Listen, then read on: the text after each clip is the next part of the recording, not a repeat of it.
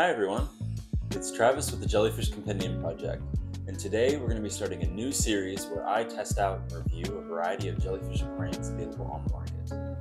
So behind me here we have the 15-liter exotic aquaculture all-in-one jellyfish aquarium. So a couple things to note, I'm not being paid or sponsored to do any of these reviews. I just wanted to test out a variety of aquariums and see which ones are worth recommending. And secondly, this will be a little bit of a longer video. I wanted it to be kind of comprehensive and thorough. So split it up into 3 different parts. So the first part is going to be sort of an unboxing and setup video. I'll kind of show you and walk you through what I did to get it running. The second one is going to be the actual review. I kind of summarize my thoughts and feelings about it, and I show you some of the jellyfish I actually put in the aquarium to test it out with. And then the third part is going to be a cost breakdown. So with that all being said, let's dive right into it.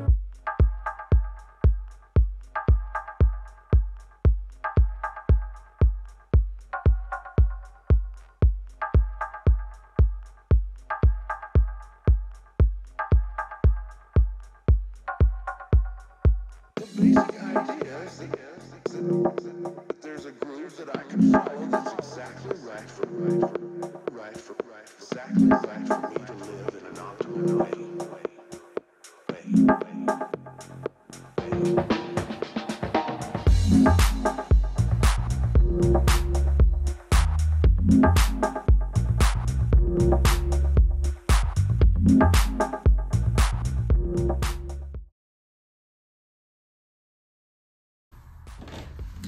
So let's take a quick look at what comes with the tank.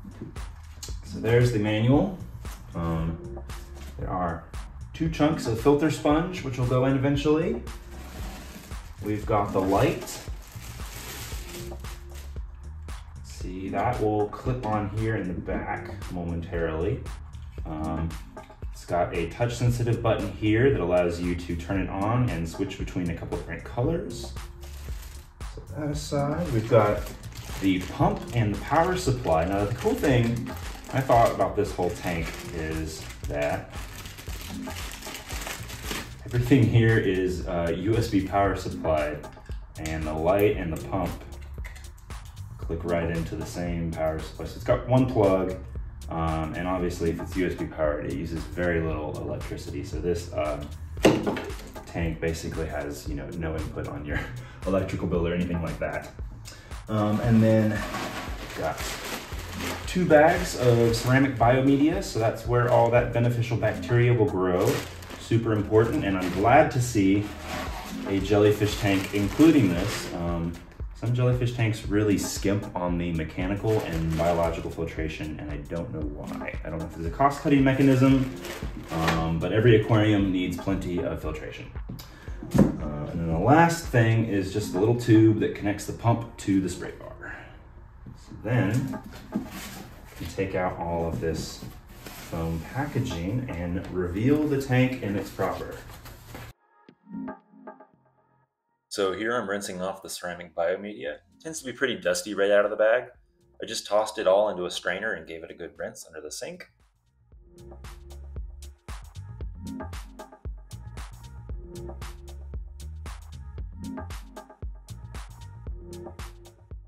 And then I'm just doing the same thing to the 2 filter sponges, just giving them a quick and thorough rinse.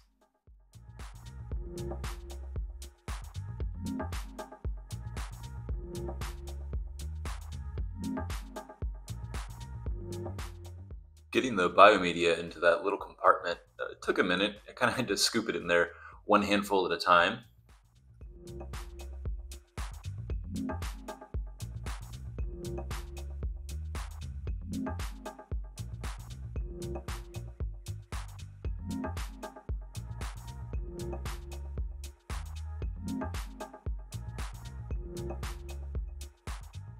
So I thought this was neat.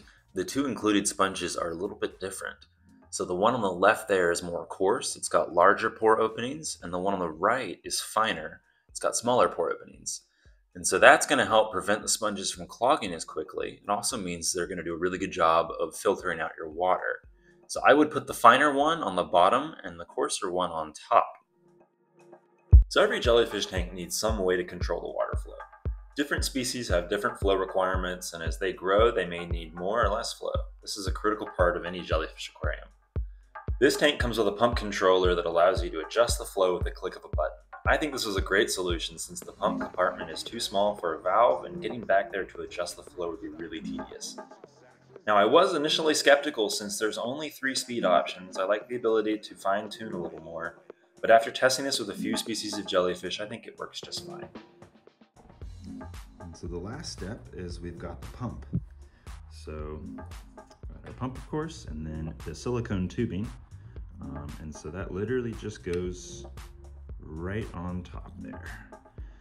And something worth noting is this silicone tubing is really on there.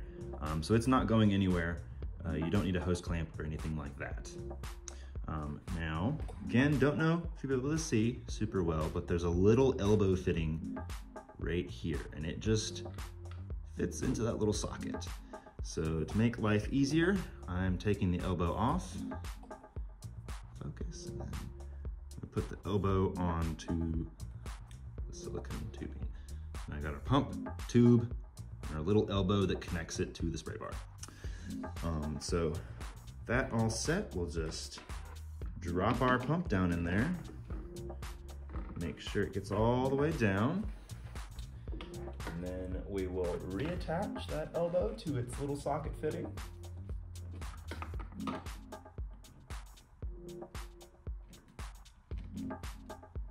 Go. And again, that's also quite snug. It's just a friction fit. So again, no need for any zip ties or hose clamps or anything like that. But as you can see, pump, tube, elbow, leads straight to the spray bar. So that is completely set up now. It's ready for water.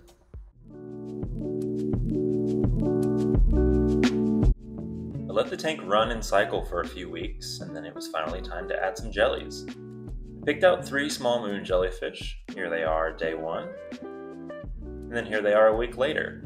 You can see they've already gained quite a bit of size. They look nice and happy and healthy. And then here they are another week later. So I let those moon jellies grow in there for about 2 months before swapping them out for some marble jellies, and then after that, some peace jellies. And that way we had 3 very different species. We could see how all of them responded to it, and overall they did really well.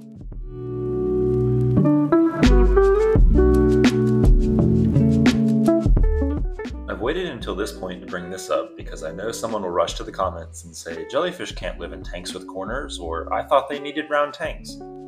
This design is based on what's called a tumbler tank, and it's one of my favorite jellyfish tank designs. All jellyfish need water flow to keep them suspended, but not all jellies want to be pushed around in a circle. This type of jellyfish tank gives them more room and more freedom to move around in 3 dimensions. Overall, I'm very happy with this aquarium. I think it's an excellent option for people looking to get into the jellyfish keeping hobby.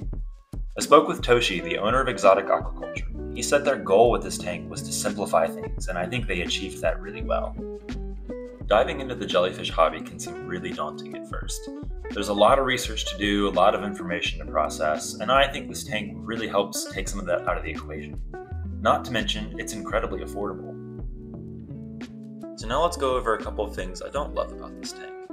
The first one, and probably the biggest one, is the surface skimmer they've added. So jellyfish tanks are notorious for forming like a biofilm on the surface of the water because they have lower flow and less surface agitation than traditional saltwater aquariums.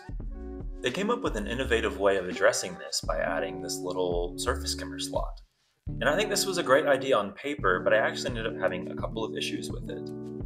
With the moon jellies, I never noticed any problem, but with the marble jellies, I started to see an issue. They would kind of get stuck over there. They weren't getting hurt, but they were just kind of getting pulled up against it.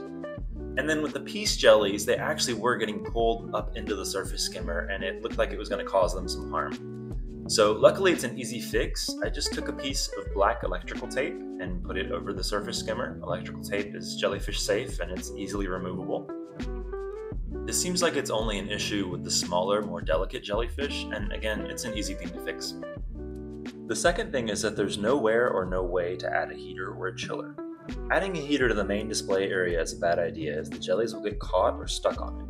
If you rearrange the biomedia in the back, I think a heater could be added. That's something we'll have to experiment with in the future. Again, this is meant to be a beginner jellyfish tank. I don't expect it to have everything, but it does somewhat limit the kinds of jellyfish you can keep. The last thing I wanted to mention is water volume. When I bought this tank, they had two sizes available, 8 liters and 15 liters, which is about 2 and 4 gallons respectively. In my opinion, 2 gallons is too small. I would at least go with the 4-gallon option. But as of editing this video, they've now released a 40-liter or 10-gallon model. More water equals more stability, so I would definitely go with the 10-gallon model if you can.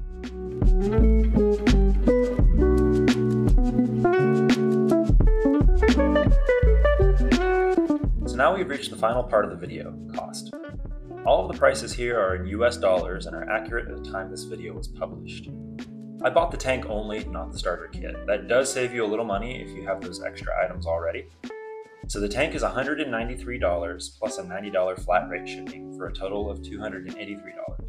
That's about $70 a gallon. So is it worth it? Absolutely. I believe this is the most affordable tank on the market currently, and looking back at the review, I'd say it's also one of the better tanks available. They've just released the 10-gallon model, which isn't that much more expensive than the 4-gallon, so I look forward to trying that one as well. So I hope this video has been helpful. I'm super excited about jellyfish tanks like this coming to the market. I think tanks in general are probably the biggest limiting factor for the jellyfish hobby right now. Not only cost, but availability. So again, super excited to see options like this becoming more available. I mentioned in the video, I think it's a great beginner tank, but I've been keeping jellyfish for like 12 or 13 years, and I was still super excited to set this up, and I have it in my living room right now. So I think it's great for beginners and experienced jellyfish keepers alike. Check out Exotic Aquaculture's website, check out their shop. They've got lots of information about keeping jellyfish. They've got obviously tanks, jellyfish on there. They also do videos on Instagram talking about jellyfish, how to keep them, etc. And they have awesome customer service. So definitely recommend them as a company as a whole. But other than that, I think that's all for this video. Thanks everyone.